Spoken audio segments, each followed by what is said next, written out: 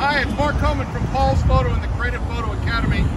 It's my day off, it's Thursday, and it's day 126 of our Be Creative series. And I had to run by the shop today to grab something, but I'm on my way out to photograph.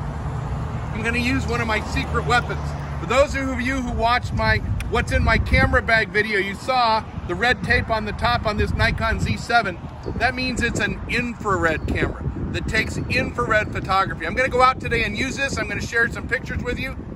One of my secret weapons in my Be Creative series, that I can get pictures that records the light below what the human eye can see in the 720 nanometer range. It's awesome. If you've got questions about infrared photography, in August 14th, 15th, and 16th, Piper McKay and I are going to do a great weekend workshop, online classes and hands-on photo shoot using infrared cameras. It's going to be a lot of fun.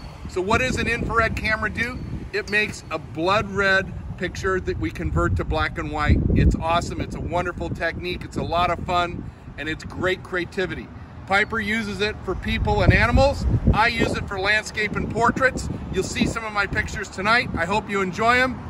And let's try something new. Let's get out and have some fun, because photography and creativity go together. And at Paul's Photo and the Creative Photo Academy, we got what you need to help you get going.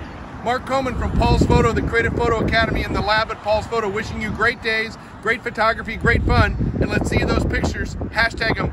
Hashtag Paul's Photo, hashtag Creative Photo Academy, and hashtag we're all together. Because we're all together in this. We're going to survive, we're going to get through it, and we're going to make some great pictures and have some fun. See you tomorrow.